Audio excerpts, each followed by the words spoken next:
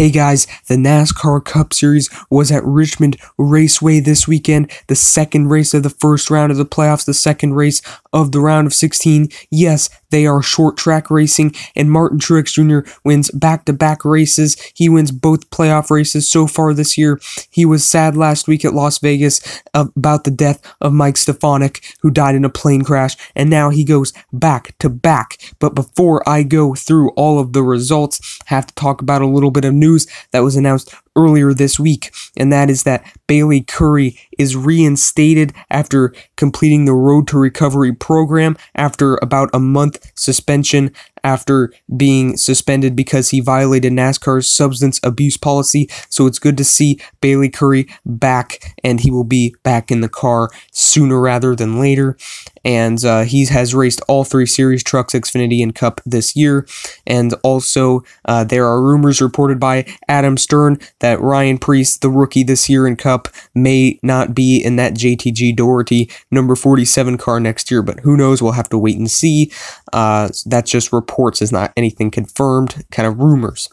Okay, so now let's go through the results. So Martin Truex Jr. wins. He goes back-to-back. He wins both playoff races so far this year. The only driver to win a playoff race this year because there's only been two of them. He won the first stage. He even got spun by Ricky Stenhouse Jr. in the race because Ricky Stenhouse Jr. just had those fresh tires, and that's a problem with tires. He slid them and got into Truex, so unfortunate for Truex, but he battled back to win. Kyle Busch won the second stage, led the most laps, and he was leading there at the end, but Truex passed him, and Kyle made a little bit of contact with him, but that's just racing. Denny Hamlin gets third, a really solid top five finish for him today, and yeah, that's about where he ran all day. And, well, Brad Keselowski gets fourth, the pole sitter. He won the pole, but who actually crossed the finish line fourth today was Erik Jones. Erik Jones, really unfortunate, especially for his playoff situation, failed post-race inspection. Erik Jones crossed the finish line fourth, which would make it a 1-2-3-4 finish for Joe Gibbs Racing, the first in history for Joe Gibbs Racing, but instead it's a 1-2-3. That's unfortunate. Terrible for his playoff situation. He was only -3 from the cut line after this race with all the stage points, but now after failing inspection, they put him into last place. Now he's 44 points below the cut line to advance to the next round of the playoffs. That's basically a must-win. It is a must-win. That's really unfortunate for Erik Jones. I feel so bad for Erik Jones, and yeah. We'll see what he can do at the Roval next week. So Brad Keselowski gets fourth. The pole sitter had a pretty solid day, going top five. Ryan Newman finishes fifth. He's above the cut line now. What an amazing run by Ryan Newman. Got some stage points even.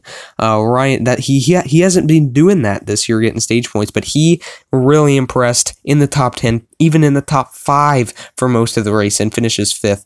That is super impressive by Ryan Newman. Really impressive. I thought he could win this race. Yeah, he's just moving his way through the playoffs, and he's going to advance probably. So Kyle Larson gets 6th. Kyle Larson kind of was around 10th all day, just a quiet day, a good day. That's how you're going to advance in these playoffs, and so far he is in position to do that. Kevin Harvick gets 7th. Kevin Harvick had a better day than 7th, I feel like. He was around 5th, but yeah, I mean, 7th, not too bad of a day. Top 10. Clint Bowyer still outside of the playoff cut line. He's 8th, not too bad there. Top 10 finish. He thought he would do better. I thought he would do better, but yeah, solid, I guess. He kind of struggled at the beginning, but he battled back up to get 8th here. Daniel Suarez gets 9th. Suarez had a quiet day, but I mean, another Stewart-Haas car. There's Harvick, Bowyer, Suarez right there, and he gets a top 10. Didn't make the playoffs, but still a good day by Suarez at Richmond. Jimmy Johnson gets 10th, a solid day for Jimmy Johnson, top 10, after not making the playoffs as well. Joey Logano gets 11th. Joey Logano kind of struggled pretty much all day today. Yeah, it was all day. He didn't have a good day, but I mean, he managed to get 11th, so that's not the worst it could be. Bubba Wallace gets 12th. This is huge steps in improvement for Richard Petty Motorsports, especially after that third place in Indianapolis. They have really bumped up their program. They have been doing a great job so far, so really happy for Bubba Wallace to get this top 12, top 15 finish. And yeah, he even passed Chase Elliott there at the end, stayed on the lead lap for this race at the end, held off Martin Truex Jr. for that. That's great. Bubba Wallace, I'm really happy for him in Richard Petty Motorsports, and this should help them with their sponsorship issues as well. Chase Elliott gets 13th. He started 3rd in the top 5, hung around 7th, 8th all day, top 10, got into the top 5 a little at the beginning, then dropped and got to 13th. Not too bad. He's still safe in the playoffs, plus like 36 or something, I think. Matt DiBenedetto, 14th, not surprising, him having a really solid, great top 15 finish for that Levine team. Super happy he's going to the Wood Brothers 21 next year since Menard's retiring.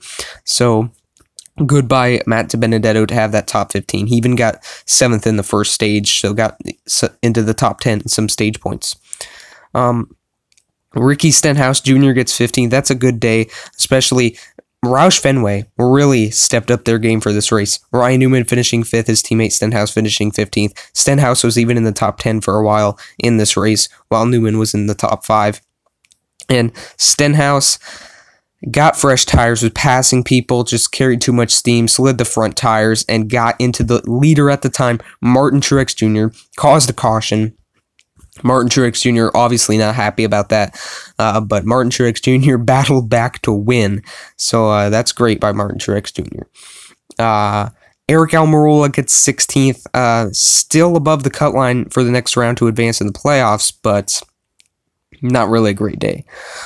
Ryan Blaney beat his best finish at Richmond. His best finish before this race was 18th. He gets 17th. Yeah, he's really bad at Richmond, but yeah, made a record for himself today, so that's good.